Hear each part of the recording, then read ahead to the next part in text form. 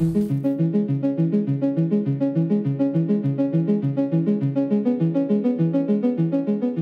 Global Executive MBA of NEOMA Business School benefits from innovative pedagogy. We show to our participants how technology can shape strategic decisions by using, for instance, virtual reality immersive case studies. This case study was developed in collaboration with NEDIS, so this is very important because this is a real case that we have augmented in a way and enriched through the technology.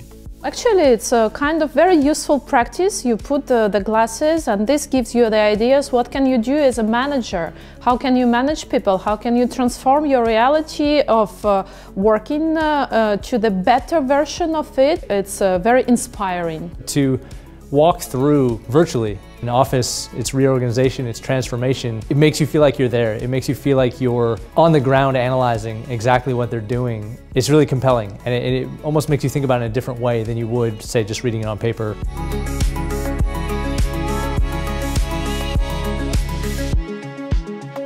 We've developed this case study with my colleague, Rachel Beaujolin, to try to integrate, put in strategic perspective of organizational transformation, these daily aspects of workspace and how people use and work in these workspaces. Workspace is often overlooked, but with this case study we try to make the case that Global Executive MBA students should pay attention to it if they want to act as change agents for their own organization. It's not just flashy, but it's really improving the learning experience. I see that as a real benefit, both of taking this course and thinking about how to apply it in my own business scenarios.